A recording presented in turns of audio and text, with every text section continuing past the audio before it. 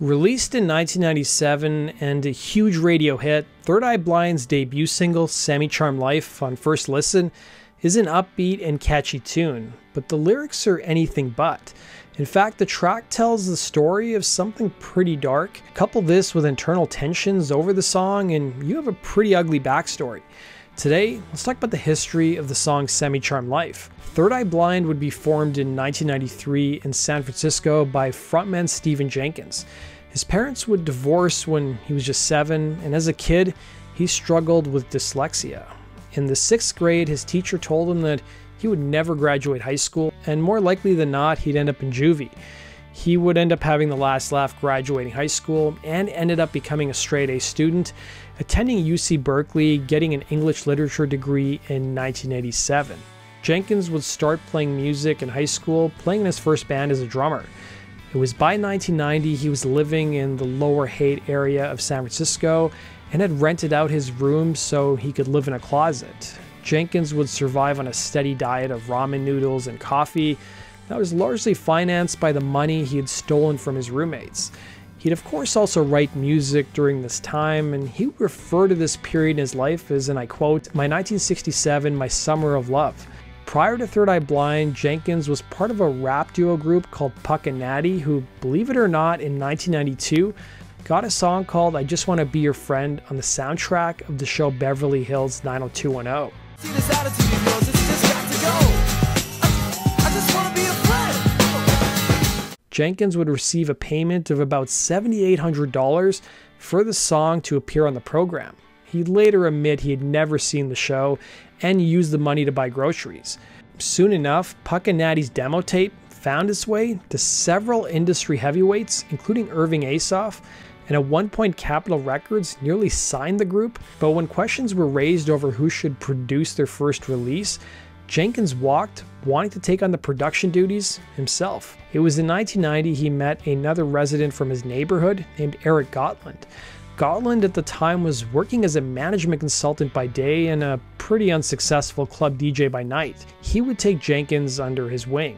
Jenkins would tell Gotland a vision he had of starting a new band, and he already had a name, Third Eye Blind. He also had a handful of songs, including the track Semi-Charmed Life. Now, some of the music for the song came from his partner in Puck and Natty, who Jenkins ultimately paid $10,000 to so he could have 100% ownership over the song.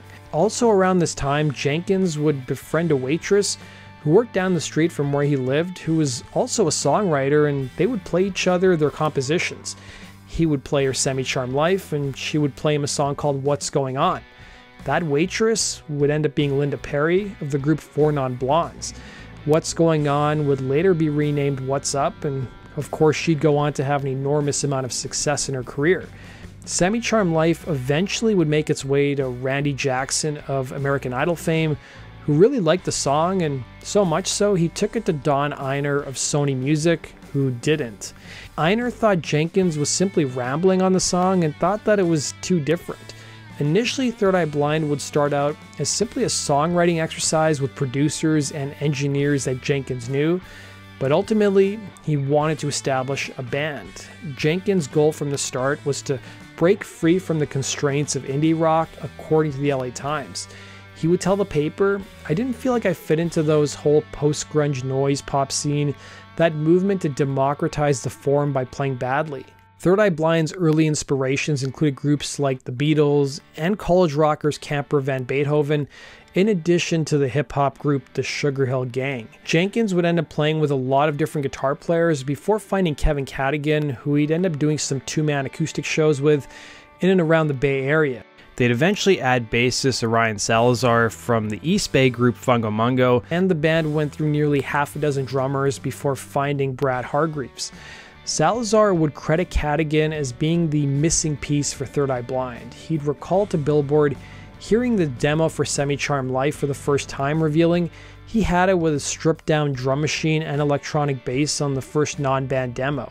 It was kind of one-dimensional acoustic guitar, troubadour-y, first position thing with basic guitar chords and some bohemian rapping. There were cool lyrics and cool songs, but sort of in one style.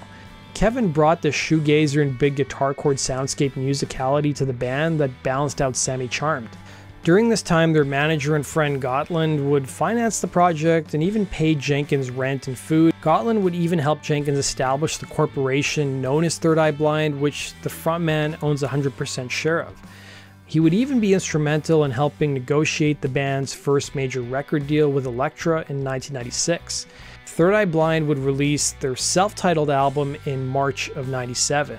The lead single would be the song Semi-Charmed Life, and it was ultimately the song that broke the band. It was also the oldest song in the band's repertoire.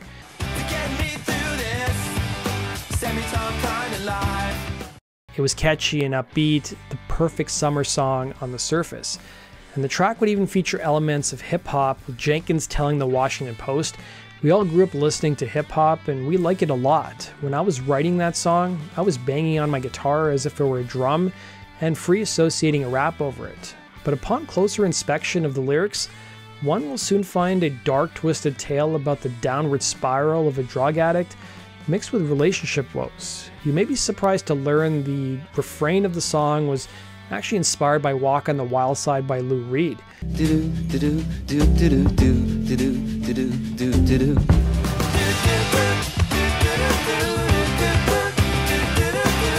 Third Eye Blind chalked up their morose lyrics and their music to the members' dark sense of humor. Salazar would tell the Central New Jersey Home News, "That's kind of the gist of our music. Our music has a sheen and luster, but when you dig into it, there are dark elements." Jenkins would tell Rolling Stone where the inspiration for the song came from, saying, "I definitely write about my life and the lives I see. It's about a time when my friends and I were at a Primus concert and somebody brought speed. No one had done it before, and like 3 weeks later, all of my friends were addicted."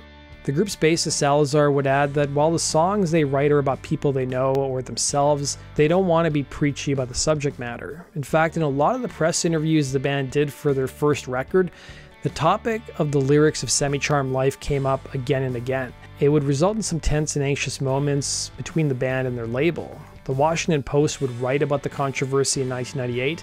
Jenkins explained he wasn't glorifying speed addiction, not after what it had done to so many of his friends. In fact, he said he was merely using speed as a metaphor for the allure of false delights that lead us away from life's true pleasures, like sex.